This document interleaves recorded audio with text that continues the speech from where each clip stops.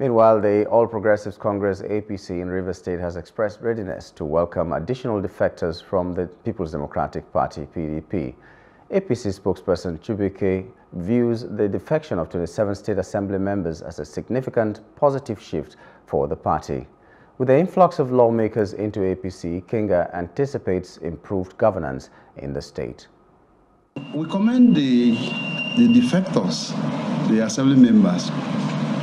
You see, 27 persons, 27 members cannot equate with 4.